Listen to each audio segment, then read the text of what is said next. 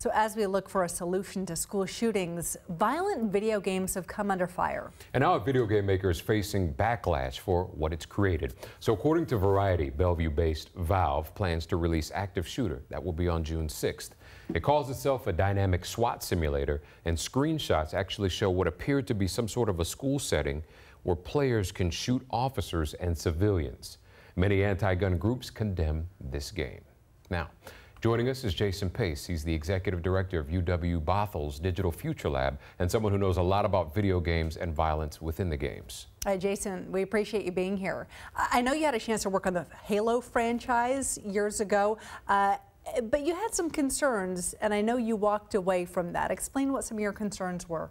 I think that over time, as I worked with the franchise in the industry and just became more aware of sort of the landscape, it was really increasingly clear that there was a diversity crisis. We're well aware of that now in video games. And also that we weren't having the conversations I think we needed to have about the impact of the extreme focus on violence and combat simulations in so much of our entertainment.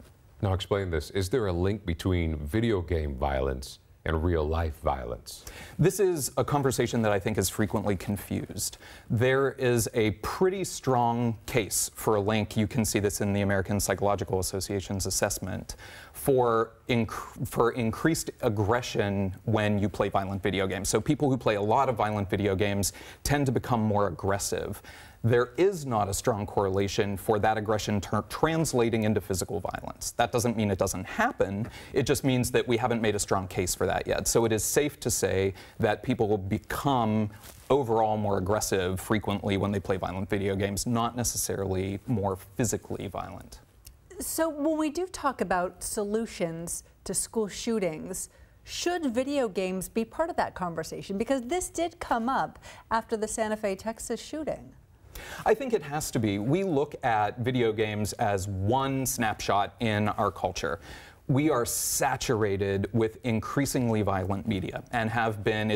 We always up the stakes, right? So what happens is you see a shocking movie and then the next movie has to one-up that in order to get the same reaction. It's the same in video games. And so we have to have conversations not in a vacuum, but looking at the overall landscape of our media. And if we're going to do justice to that, we can't exclude video games from that conversation. They do play a role in this violent culture that we're saturated in. And with that being said, do you think we need to change games overall, or do we need to do a better job regulating who's playing them? That's the million-dollar question, right? So do you try and keep them out of the hands of players, or do you regulate them on some other way?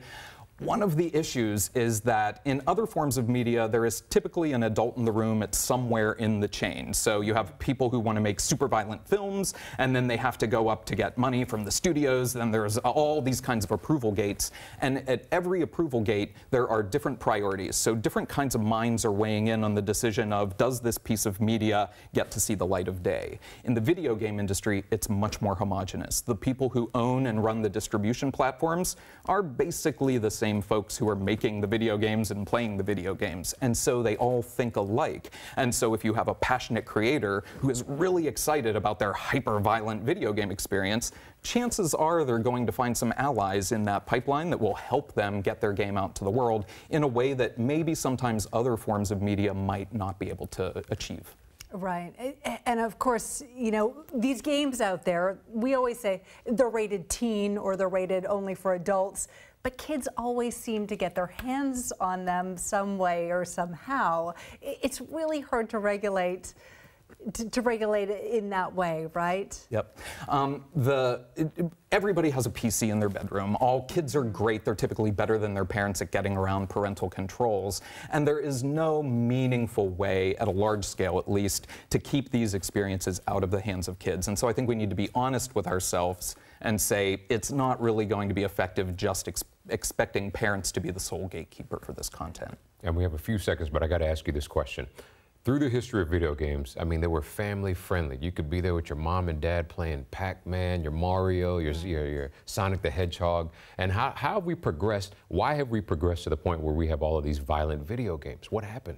It's fascinating if you look at the history of video games. In the 80s and early 90s, video games were more of an intellectual exercise or an arcade exercise where you were jumping on platforms, or maybe you were shooting things, but it was very cartoonish. There were some critical advances in technology in the early 90s that allowed what's called networked multiplayer deathmatch to happen. And there were some companies who made experiences that were early versions of our contemporary shooting games that allowed people to play against each other both locally and online, and basically were combat simulations. And that opened up a new market that exploded, and it has driven much of the advancements in technology and certainly has made the dollar amounts bigger and bigger every year. And so if you fast forward 25 years later, we have this multi-billion-dollar global industry that is fundamentally predicated on a notion of hyper-realistic combat simulation and violence. That's kind of where we're at right now. Times have changed. Yeah, Jason all about Pace, the money. Thank you so much. Thank you very much. Yeah. Now